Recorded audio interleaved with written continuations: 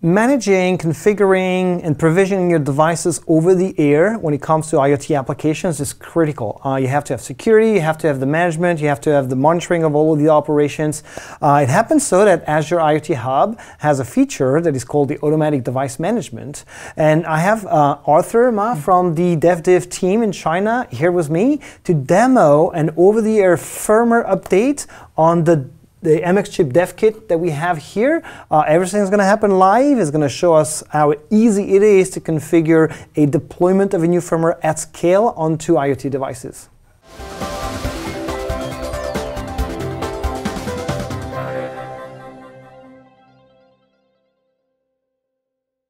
Hi everyone, thanks for watching the Internet of Things show. I'm Olivier, your host, and today we are talking about over-the-air update and a fantastic demo that Arthur is here to show us. Arthur, how you doing? I'm good. Good. And thank you for having me here. Of course, hopefully it's not going to be the last time. Can you please, for our audience, introduce yourself real quick and what your team is doing at Microsoft? Yeah, so I'm the dev manager from Visual Studio China team, and then we are in Shanghai, and then we are working on the IoT toolings. So last time, my colleague Leah and Xin, they have already introduced several products of our team built for the Azure IoT development, including the IoT Toolkit extension, IoT Edge extension, IoT Workbench extension, and the MX chip IoT DevKit. Yeah. Awesome. Yeah. So here today we have a new feature in IoT Hub, in Azure IoT Hub, which is about automatic device management. Yeah. We've been having actually a couple of shows on that. We've been describing the feature and so on. But I think it's great you're coming today because you have a new sample on the library, on the catalog of samples for the MX chip DevKit that shows and that provides the code and demonstrate how you actually implement over-the-air update of a full firmware for a microcontroller, right? Yeah, right.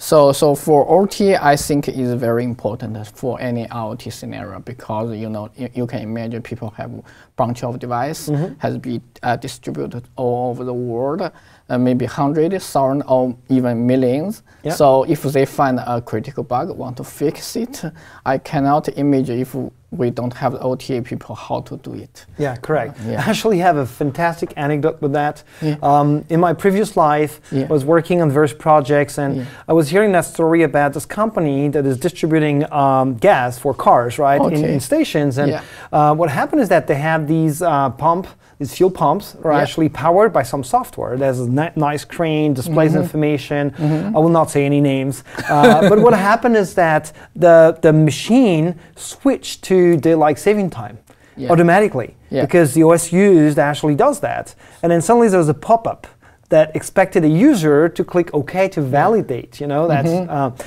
and what happened is that these kiosks, these pumps, didn't have any input, no touchscreen, nothing. And they didn't have any over-the-air management or control or update capabilities for these devices. So they had to send someone to manually plug in a USB keyboard on every single of these fuel pumps to hit OK. And so if they had something like that, they would totally actually be able to update the configuration, to update the firmwares, the applications remotely. And we'll see that in a minute, right? So that, fantastic anecdote about what not to do. So basically, what I would like for you to do right now is jump into the catalog of the samples, show where people can find that information about the MX chip DevKit sample for doing over-the-air update of the firmware. Sure. So we have the homepage. This is the homepage of our DevKit. So we added the new samples in the project catalog. So when we switch to the catalog, the first one is just the OAT updates examples. And in another way, if you install the VS Code, the IoT Workbench extension, so the IoT Workbench example page also shows the example here. You can just click here, the tutorial, just jump to our tutorial directory. So currently the tutorial is on the GitHub. We are planning to move to docs.microsoft.com. Awesome. So having the tutorial actually allows anyone to do the exact same thing. Today, people know how to do firmware update on that one because we provide updates regularly for that board. So it's a drag and drop, which is already super simple. Very simple. You can just download the firmware from our website, or you can build it by yourself and drag and drop to this DevKit. To the DevKit directly. Yeah. But as you were mentioning this, and we talked about an anecdote about that, but this doesn't scale, right? You cannot go to every single device, especially once they are in production, and go develop or deploy that firmware, right? Definitely. So how does that work? Can you show us a little bit how that sample works and do us a demo of that? Okay. So first I can just show the high-level architecture of how we work for this OTA firmware update. So here is a DevKit, and here is the IoT Hub. By leveraging the IoT Hub automatic device management, we can just define a firmware update desired property, and the automatic device management will distribute this information to all the devices. And then when the IoT DevKit, here's the IoT DevKit, when it connected to the IoT Hub, the DevKit will get the firmware information, compare with the local version, and decide if the DevKit need to upgrade the firmware. Got it. Yeah. And you were saying all the devices, but actually the automatic device management feature allows you to decide which devices you want to target, right? So basically, if you have a set of devices you want to try the firmware update on before going to production at scale, you will do that in that small batch of devices, see everything is fine, and then decide how you will continue your deployment of your update, right? Right. You can tag the different batch of the devices. You can operate maybe the batch 1 or next batch 2. Okay. And so you were mentioning, so that's the functionality of IoT Hub, but you were also mentioning that the device itself will actually report its actual firmware version, will detect the desired firmware version.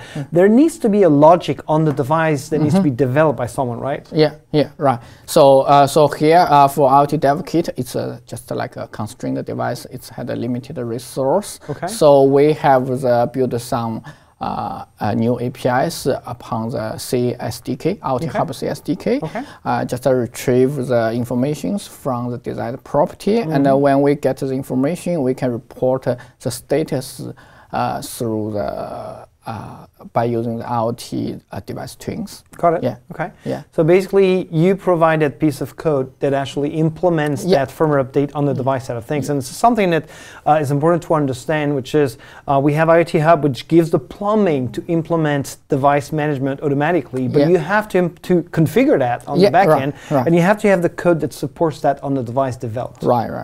Definitely. And like I say, you guys having everything on open source on GitHub actually help customers reproduce that kind of scenarios. Yeah.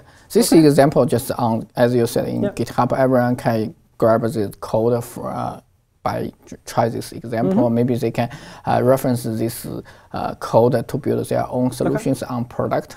Right. Makes sense. Well, let's do it. Oh yeah. So if we open the IoT Workbench example category, we just click this open examples, and we can create a new examples, maybe the name, just for OTA. Yeah. China 9. Okay. Then it just download the code from GitHub automatically.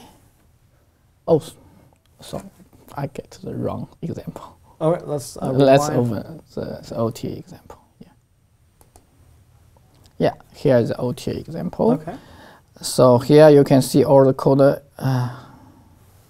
It's Arduino code. So as usual, we just have the IoT DevKit connected with my computer. Okay. And then we can first step is just to configure the cloud side. We need to find the one IoT Hub to use for this demo. So the cloud provisioning, select my subscription, and this is the resource group, and the DevKit. To save the time, I just using exist one. Yeah.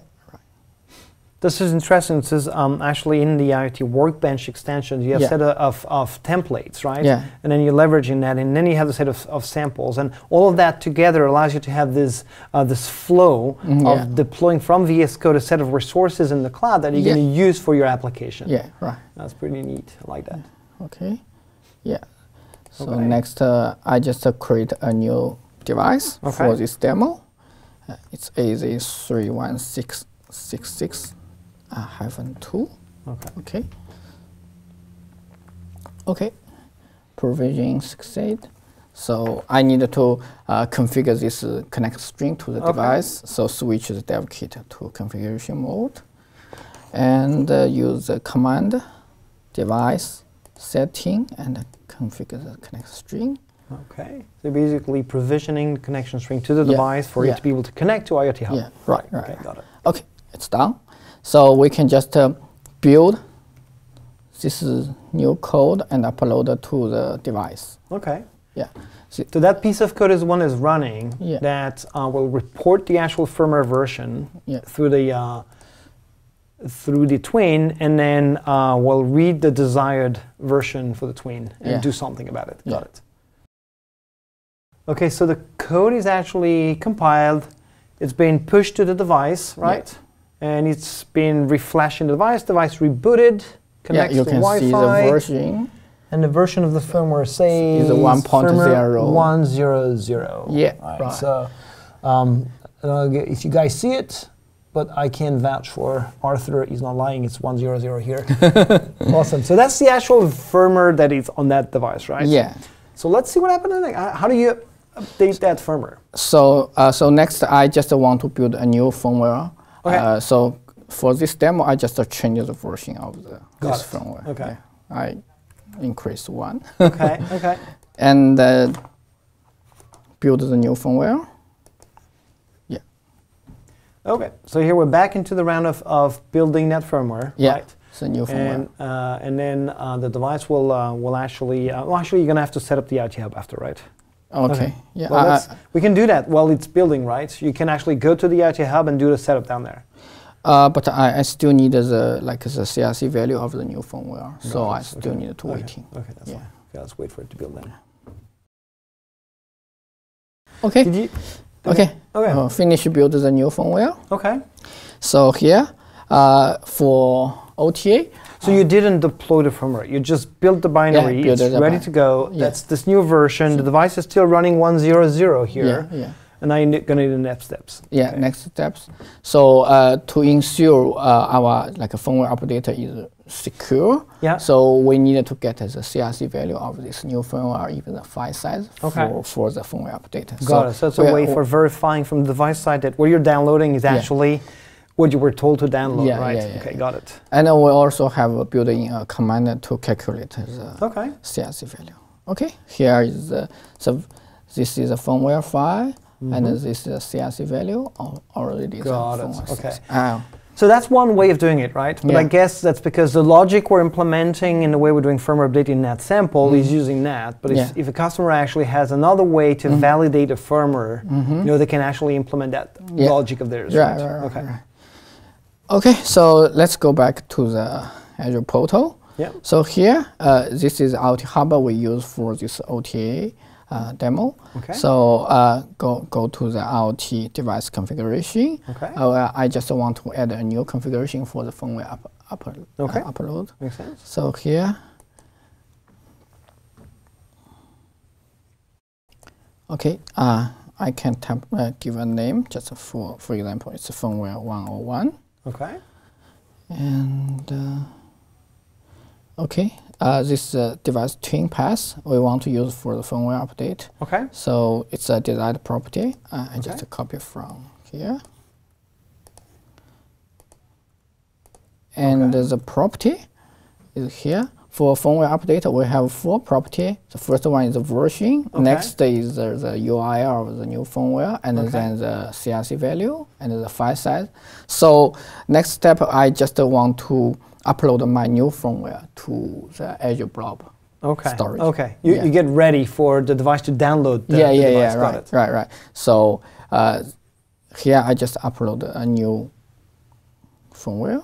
Okay. So that's the binary file that you would actually drag and drop to the device to update the firmware manually if you wanted to on a device. Right. So and you're using the Azure Blobs, but you could use anything that would be accessible from the device.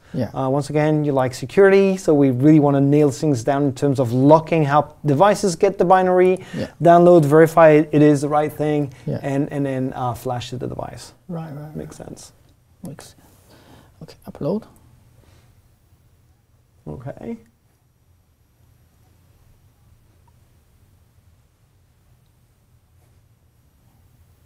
Okay. Cool. Yeah, so there's a new firmware here. So this one is ready for devices now to download. Yeah. Oh, got it. So I copy the URL. Okay. So here I can replace this one with a new one. Okay. And I also have the checksum, CLC checksum. Okay, because it might have changed. Yeah. Oh, it's the same, in the same size. Yeah. Okay. Same size. Okay, this is a property we have, and I just upload it to the configuration itself. Yeah. Okay. So the configuration basically is the device management configuration is basically about saying, hey, you're going to target which devices, but you're going to say basically, here is the desired state I want you to be in. Correct. Right. Okay. Right. So next step, we can define some custom metrics to monitor the state of the firmware update. Okay. So here, I just want to maybe add 3 metrics. Okay. So first is current state. That means which version of this firmware running on this device. Okay. So we name it current. And then I also want to know the error message. If it's fair. Totally. Fair enough. Yeah. Which the device, the code running on the device will actually put in the twin for the backend to be informed of what happened. Got it. So it's a reported state, basically. Yeah, and maybe I also want to know the downloading status. Okay. Yeah, so it's downloading.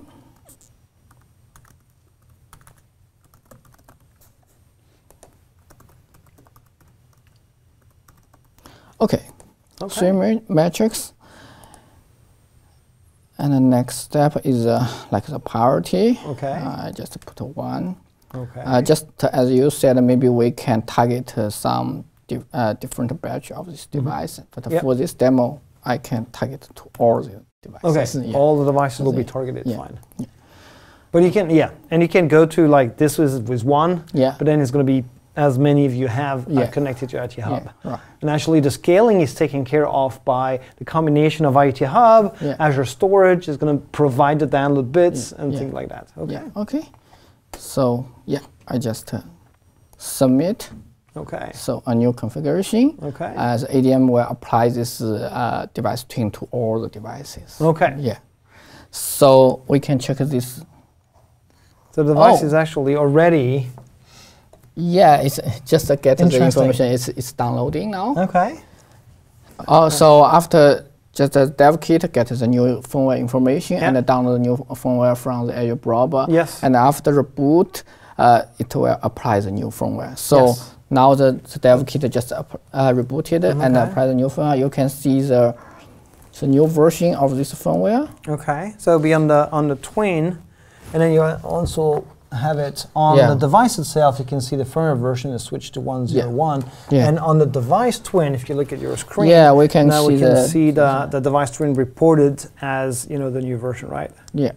So when we go to the firmware information, you can see the firmware version is now 1.0. 1.0. Awesome. And actually, the beauty of it is we didn't touch the device. Everything happened through IoT Hub. Configuration through the automatic device management. Awesome.